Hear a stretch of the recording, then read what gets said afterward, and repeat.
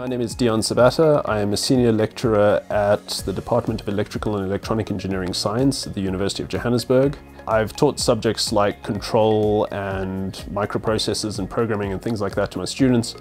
And the ventilator is a nice project to work on because it combines all these aspects. There are a lot of control sort of requirements, controlling things like pressure and airflow.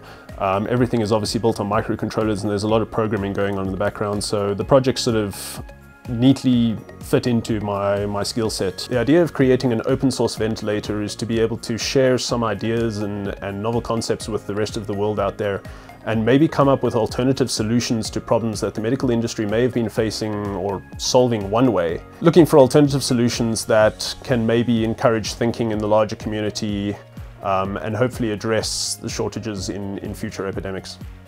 Medical ventilators are very complex devices and require skilled people to use. A lot of the designs that we're seeing online at the moment are just squeezing a bag, and it's actually a lot more complex than that. Trained medics that use these sorts of bags in ambulances and out in the field go through months of training to be able to use it without injuring the patient and actually causing more harm than good. So one of the challenges, or some of the challenges that we face when building these things, is to ensure that through using the ventilator we actually manage to improve the patient's well-being and that our cure isn't actually in fact worse than the disease. As we've seen, there's a large shortage of ventilators even in the developed world, mostly because of the fact that we didn't anticipate this disease to firstly require ventilators and then to spread as fast as it has.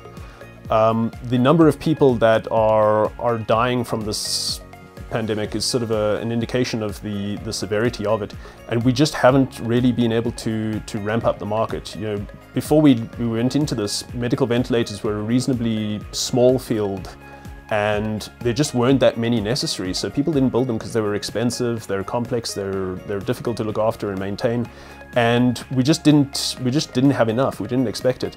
And I think this is sort of brought to the front by the fact that you see lots of these open source ventilators appearing around the world at the moment.